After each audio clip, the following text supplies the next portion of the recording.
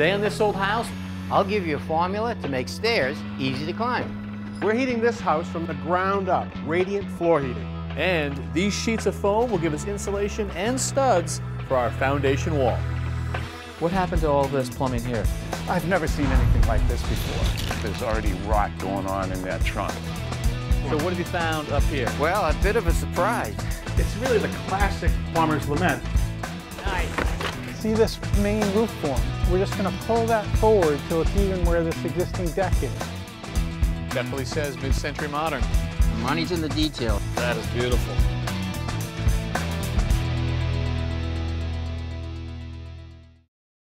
Hi there, I'm Kevin O'Connor, and welcome back to This Old House here in Brookline, Massachusetts, and to our 1957's mid-century modern home. Now, one of the hallmarks of a modern house is that they have a whole bunch of different levels, and believe it or not, our house is going to end up with 8 of them. Let me show them to you.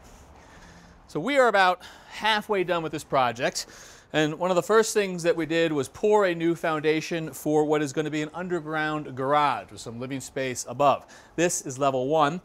We then cut through the existing foundation.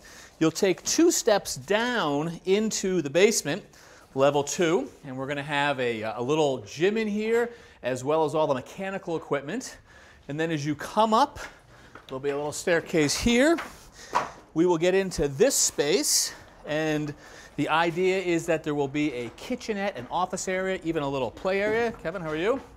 And then as you tuck back into here, we are down to yet another level. This is number 4, and that is going to be a guest bedroom. And believe it or not, there are still 4 more to go. The 5th level right here is going to be a dining room and kitchen, which sort of flip-flops the way the house was originally conceived. And then up to level number 6, back in here, we've got a bedroom for the homeowner's daughter. And back in here, we've got the master bedroom as well as the master bathroom. As you come back down to level 5, this is all part of the original house, but the addition starts right here. And that takes us up to level 7, which is going to be a, hey Tommy. Hey Kevin. It's going to be a sort of family room, living space with a lot of glass right there. And then up here, level number 8, this is a sort of a loft area, maybe a seating area, a reading nook. We're not quite sure yet. But Tommy, when we've got all these different levels, every one of them needs a staircase, a lot of different rises, a lot of different runs. Right. A lot of work. And every single one of those stairs have to have the exact same height of riser in every one. They could vary, all 5 of them can vary slightly, but each run has to have the exact same number of riser. So when I'm thinking about building stairs, or when you're thinking about building stairs, what are the 2 or 3 things that you sort of have to get right? Well, you have to get the riser height correct. That's our step up from one step to the next, the riser. That's right. And you have to think about that being a comfortable step, step up. So 7.5 is the magic number that you try to get to. Yeah. All right.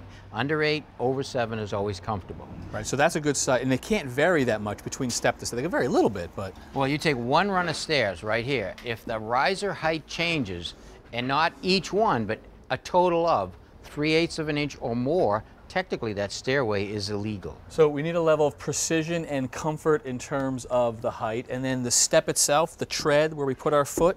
Well, you figure that on average about 10 inches, 10.5. So if you take 2 steps on a riser, you want to be around 26 to 27 inches is the right number to be at. Okay. Okay. But when you're figuring out stairs, you have to calculate the height from point A to point B. First floor to second floor, for You example. have to think about what finishes are going to be on this floor and what finishes are going to be on that floor. Hardwoods here that are 3/4 of an inch, tile there that's half an inch. So let's take a situation like this right here. If I'm going to measure from this floor to that floor, I know that the finished floor, whatever's going to go on that floor, is going to go on this floor. Yeah. So the thickness is exactly the same. So now I can actually take my measurement and I can go from rough to rough. 69.25. And that, now if I put finished floor on the bottom, it'll be 69.25. Gotcha. Okay, so I've just added that in. Over here, I have one last stringer to cut. The important thing is once you calculate the height for the riser and the height for the tread, I take my framing square and I put those 2 dimensions on my framing square. Rise, right? Run. Correct, and it's 7/11/16, goes right here with the edge of that, and 9.5 for this tread. You lock it in there, this is set up, and you can do it for every stringer, every step. Right. They have all kinds of little attachments Yeah. that you can put here. I like a long straight edge in case I run it along the edge, and maybe there's a knot, and those little tabs would fall in that notch. Okay. So now I have a straight run. I go up here like that, and I mark them all off. Yeah. All right. Once I've cut my first one, I then mark it. I'm going to just mark it. I just go template. So instead of going back to this for stringers 2, 3, and 4, you go back to the template, lay it out, and use that. Right, because if I laid each stringer out with my framing square, I could be off a 16th or an 1/8 inch on every one of them. Start tight, use a template. Right. All right, you've cut a couple of these already. Yeah, I started cutting it. It's my last one. All right, so I'm going to cut these if you want to finish the cut up with the jigsaw.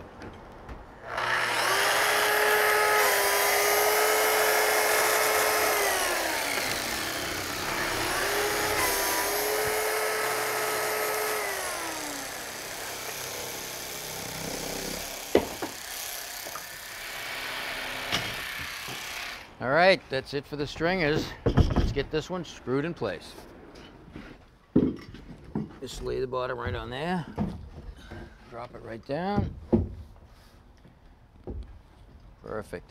Good there. All right, let's get this screwed off, and that stairway's done.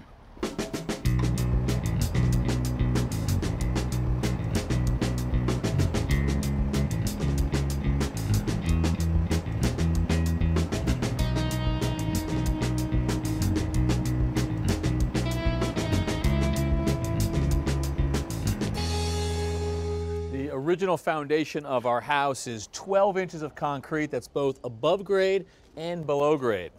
During the demolition, a lot of the above grade part was exposed, Tommy. This is going back to living space. We want to button up this house. Right. So you got a plan for insulating it? Yeah, I mean, this 12-inch concrete foundation really transmits the cold right in here. So you want to put a thermal break or an insulation on it.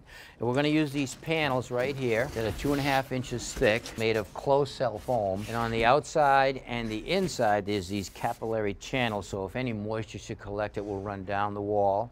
There's also a vertical and a horizontal channel for the electrician to run his wires.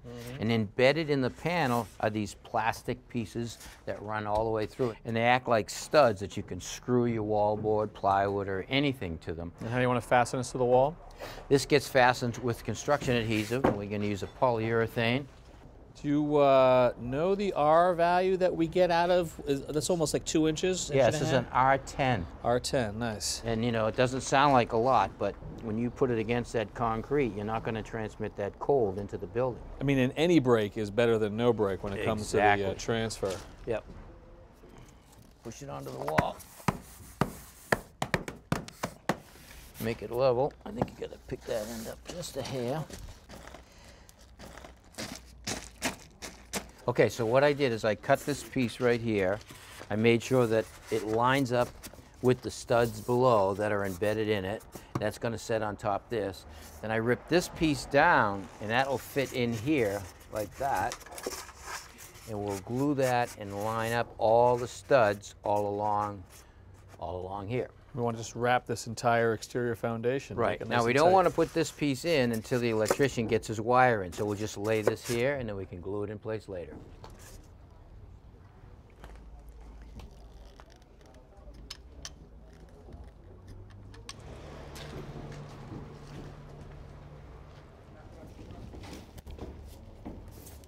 We take that dry roll right there, bring it over. Now I cut this piece. Now this stuff hasn't been on the wall long at all. We can put it on the wall like that, keep it up high so it's off the ground. Now I just find out where all my studs are. Again, they'll be 16 on center. Shoot it in with the drywall gun.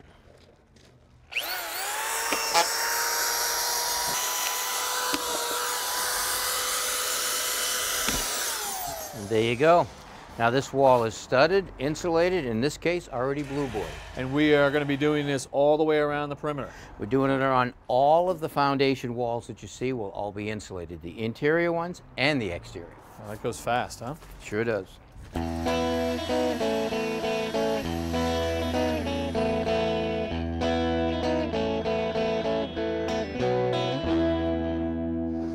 Our our homeowners are big fans of radiant heat. And Richard, homeowners choose to put it sometimes just in the bathrooms or maybe underneath the kitchen floor. In this house, what have they decided to do? Everywhere. Really? Everywhere. The bedrooms are going to have the plywood system with the aluminum on the backside, and that'll be between the subfloor and the finish floor. Down in the basement, we got a wide open basement. We're now going to pour concrete down there in 2 different levels. One level, we're going to use this grid system with 2 inches of insulation, holds the tubing in place, then we pour concrete over that. So it's embedded. Right. Another part of the basement is so low that we can't even afford those 2 inches, so we're going to use another system which is with mesh. Nice. Right? And if that's not enough, we're actually going to do snow melting on the driveway coming in and at the front entry, because this driveway pitches into the garage. Right. So a plumber's delight. That's right. So, and then inside here, yeah, what's we're going the to do system? this. Kevin Bilo's taking care of the radiant with us. Hey, Kevin. Hello, guys. You're underway, huh? We are. Let me show you what we're working with here today. It's a single panel system, 1/2-inch plywood with aluminum on the back, and our tubing will go inside this slot here. So warm water comes through the tubing, and because it's actually touching the aluminum in the middle, that heat radiates out. It usually just come this way. Now it's got this cool accordion system. Accordion meaning? 6 panels, which are taped together, and they're staggered for proper So install. let's drop it and show. So this is just to speed your installation? By far, much quicker this way, Kevin. They key in right there, no problem at all. You start to see the pattern of where the tubes are going to run. Correct, in our turns. So it returns here. Continuous flow. The tape behind you represents what? Built-in cabinets, which we want to keep the heat out of. Okay. So this is an interesting house, Kevin. There's not one wall that's 90 degrees. So you can see here. So Kevin's going to have to figure out a way to just have a couple extra loops in there to fill that space. And dive down here. Right. And then you come all the way to the wall here where there is no Right. cabinets? It'll come here and fill every bit of it right here, and we'll work back, serpentine, go all the way to the wall, and finally dive back to the mechanical room.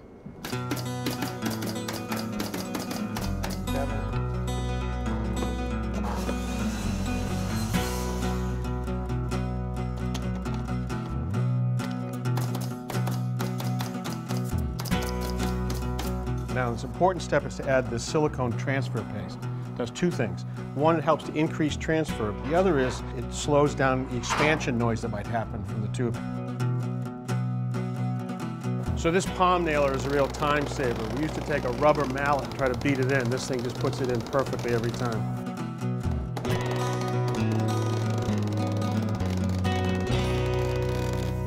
Nice. Goes down real fast, Isn't that unbelievable? Richard, right? So now, with this, we'll get it under test, and then the hardwood floor can go this way. You can see right where the tubing is, so it's perfect for nailing. Right. And then this one will be done, and now it's on to the living room. We got more to do.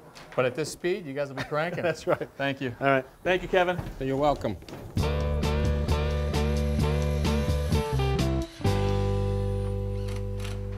Tommy, we're starting to get a feel for how this whole kitchen's going to be laid out. I see you've got the tape on here for the islands, right? Yeah, big island. Big island, Nice. right? And a big, long counter run.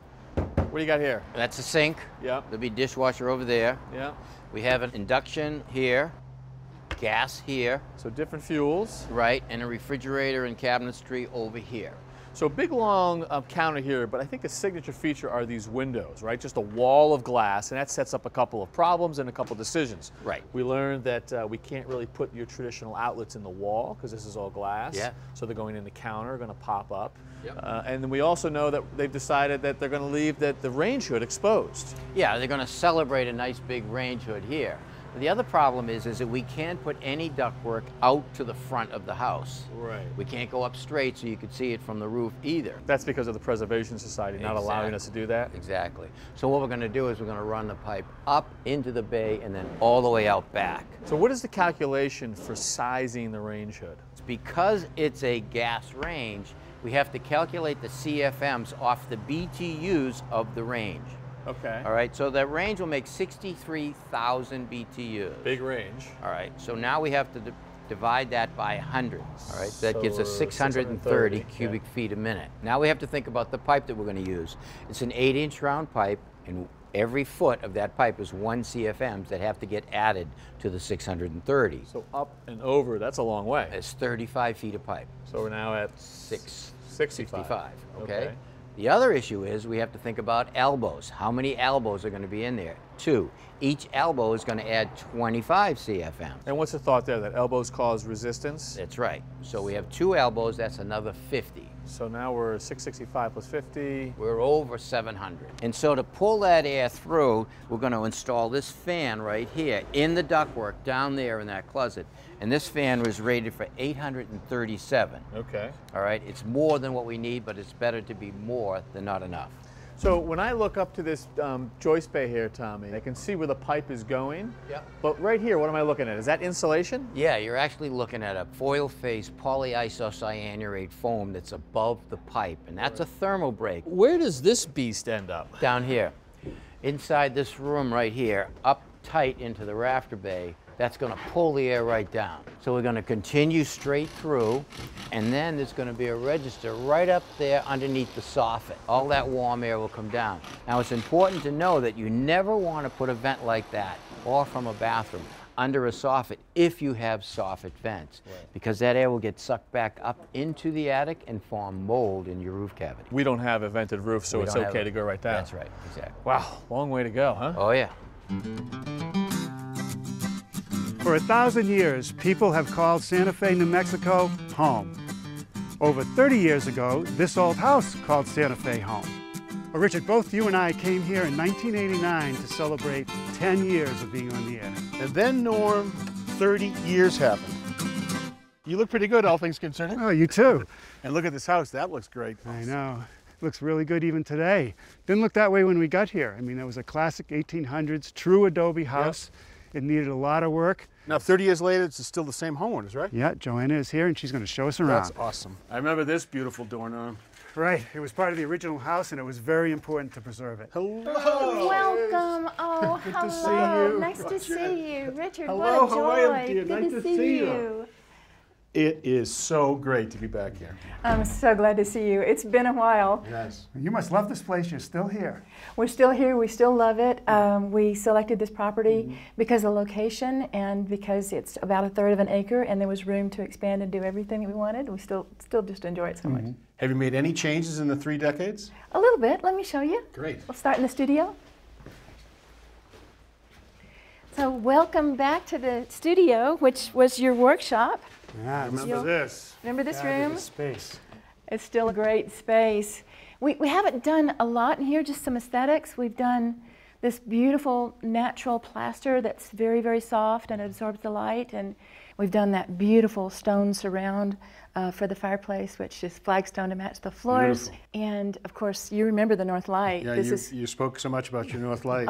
Artists have to have North Light, that's it. Now, I seem to recall when we first came here, there was no stone on this floor, it was a concrete slab. Right, and that was my opportunity. I saw that concrete slab and we could introduce PEX tubing, radiant flow heating. You know, back then it was brand new. It was a totally new concept using PEX tubing into the slab. We put it into that blue grid system, snapped it in, covered it over with gypsum concrete, made a nice smooth surface. And we even put it in the walls in the bathroom. How's it worked? It's still working beautifully. It's amazing. I mean, for 30 years I've had warm floors to walk on. It's just so comfortable and terrific. Well, you know, when we got here too, you were still using it as a studio, and then you cleared it out during the construction process. And I took over your space as a woodworking shop, right? And we took the opportunity not only to build your cabinets, but to do some teaching along the way. So I did 3 different segments and 3 different shows of making face frames, making doors, and making the actual box for the cabinets. Does this look familiar? Wow, it looks great. You know, it looks like we left yesterday. It's just perfect. I remember this stainless steel sink. That's still original, still looking That fine. is. And remember these counters. Remember we went to, what was it, Juarez, Mexico to get this marble. And it's still gorgeous. Is that easy to take care of? Marble is soft. It takes some maintenance. I keep a light coat of paste wax because it etches easily. Nice job. Yeah. Looks like original appliances. The stove's still kicking. It still works. It still does a great job. And these cabinets, Norm, they look I know. perfect, They timeless. look like they just got installed yesterday. You know, and they're very special. These doors were really unique to this kitchen, and they have a very southwestern design.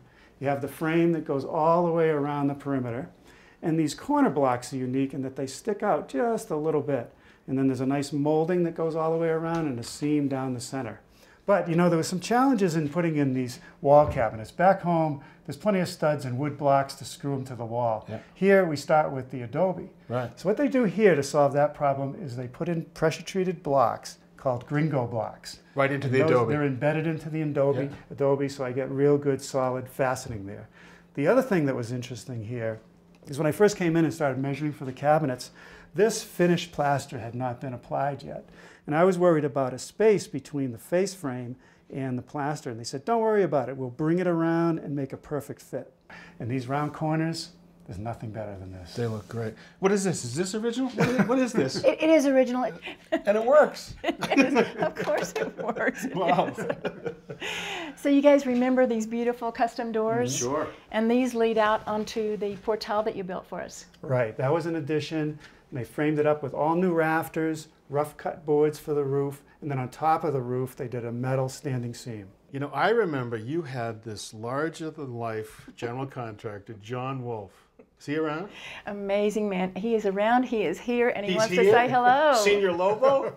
Look at this. There he is. There he is. Wait a minute, Norm. Wonderful to see you again. Great to see you, brother. Richard, Nice good to see you. And Hey, Joanna. John. Yes. Nice to see Wow, you. it's just been a few years, but I'm glad you're back. Just a few. Well, I just wanted to remind you that these adobe walls and so forth are all authentic. Jim and Joanna were very clear about us using only adobe on the house. Yeah. So what we have here is the adobe has provided a wonderful wall for putting in all of Joanna's still lifes and so forth. Nowadays, do you still do true adobe building? We still can get our true adobe, but what's happening is that people have moved on. They've moved on to frame, something that's quicker, something that's cheaper. The labor force is minimal with adobe. We're not finding as many people doing adobe as there has been in the past. Adobe has become a material that we're not asked to build with that as much anymore. We will always consider you the master or the god of adobe. Well, now wait Thanks a for your minute. beautiful I'm not work. going to Thank you accept for all your of work. that, but I'll accept the handshake You're on awesome. that one. Thank you. Norm, absolutely wonderful to be Thank with you. you. Oh, Nice to so see you. John, thank you Yes. for my adobe walls. Oh, it's a wonderful opportunity. Yes. Hey, wait a minute. Weren't they playing 30 years ago here? 30 years, that's quite a good gig.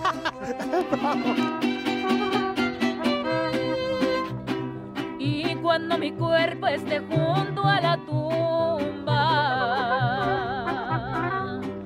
lo único que pido como despedida.